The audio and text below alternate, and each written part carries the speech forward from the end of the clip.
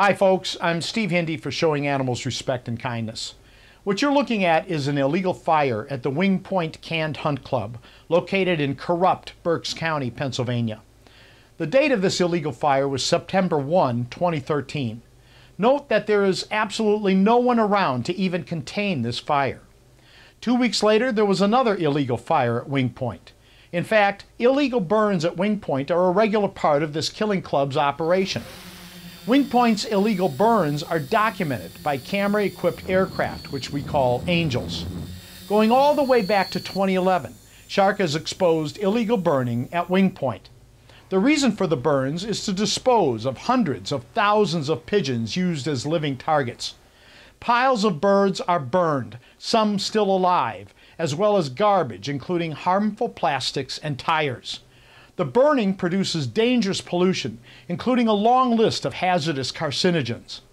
We informed the Pennsylvania Department of Environmental Protection, or DEP. DEP personnel visited the site and confirmed the illegal burning, but chose to do nothing to Wing Point's owner.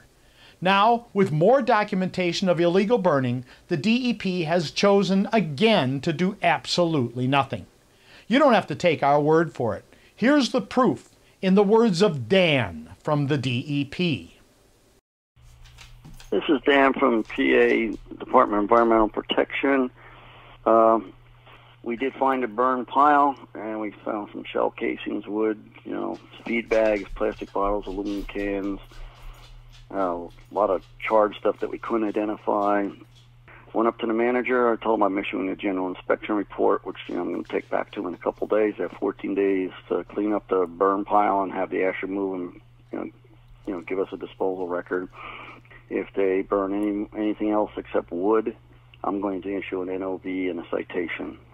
So I'll probably be watching them pretty close for the next couple of months here to make sure nothing else goes on out there. I'm sorry, who was that again? This is Dan. Dan. Just Dan. How professional. Don't you feel better knowing that the safeguarding of Pennsylvania's environment is in the hands of Dan and his bunch? They're letting the pigeon shoots off with illegal burns year after year. That's the Pennsylvania way of doing things when it comes to pigeon shooters.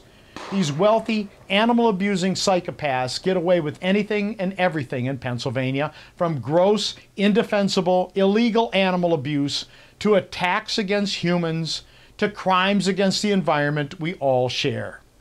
Everyone who should be dealing with this criminal element has abdicated its responsibility, including the Pennsylvania State Police and other local police departments, district attorneys, local mayors, the governor, and, well, you get the idea, it's pretty much everyone. It's so bad that local Berks County State Police Lodge 65 is represented by a lawyer who is a pigeon shooter. His name is Adolph Joseph Antonavich. So of all the lawyers State Police Lodge 65 could use, they chose a pigeon shooter.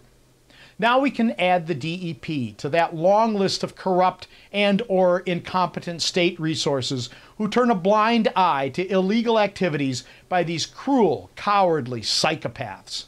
If you'd like to talk to the DEP yourself, and I encourage you to do so, their number is 717-705-4700. Feel free to call these do-nothings and see what they have to say for themselves. And then please post their response here for everyone to see. This is Steve Hindy for Showing Animals Respect and Kindness.